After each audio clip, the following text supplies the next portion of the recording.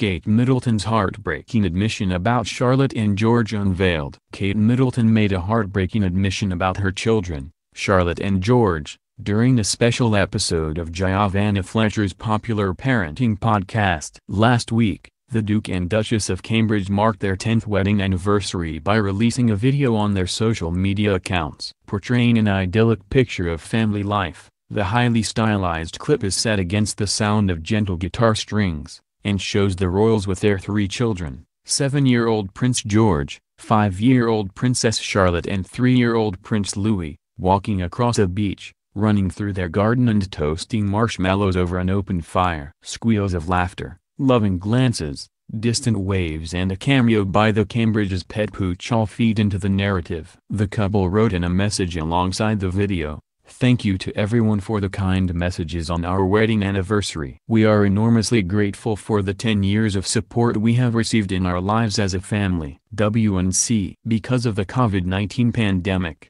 Kate and William have actually been able to spend more time with their children. While the future Queen and King do not have a 9-to-5 job, their role sees them traveling up and down the country for official visits. They are also expected to carry out royal tours overseas. In February last year, Kate sat down with Giovanna Fletcher to discuss parenting. Prince William, George, Charlotte, and Louis. The Duchess of Cambridge made a heartbreaking admission about her children during the special episode of Giovanna's popular parenting podcast, Happy Mum, Happy Baby. Just like other mums, the Duchess said leaving her trio at home is a constant challenge, especially when they ask her why she can't stay with them. Asked if she feels mum guilt, she said, "Yes, absolutely, and anyone who doesn't as a mother is actually lying." "Yep, all the time." Even this morning, coming to the nursery visit here, George and Charlotte were like, "Mummy, how could you possibly not be dropping us off at school this morning?" It's a constant challenge. You hear it time after time from mums, even mums who aren't necessarily working and aren't pulled in the directions of having to juggle work life and family life.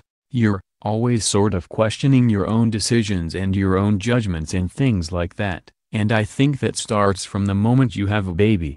She went on to explain how she deals with the guilt, relaying something a very wise man told her. Kate added, "The more people you have around your children who are safe and loving and caring, the better." So yeah, it was a real weight off my shoulders that actually it's not totally my responsibility to do everything, because we all have good days, bad days, and you can dilute that with others who aren't on that particular day struggling. I think it makes such a difference for your child, keeping them as constant and happy as possible. In the chat, Kate also opened up about the moment she held George for the first time. She said, "Amazing, amazing. It is extraordinary, as I've said. How can the human body do that? It is utterly extraordinary actually." And he was very sweet, and also sort of relieved that he was a happy, healthy boy. She also gave a heartwarming description of William's reaction to becoming a dad. She added, "Seeing, your husband, William, and things like that. Seeing the pure joy of his face, it was really special."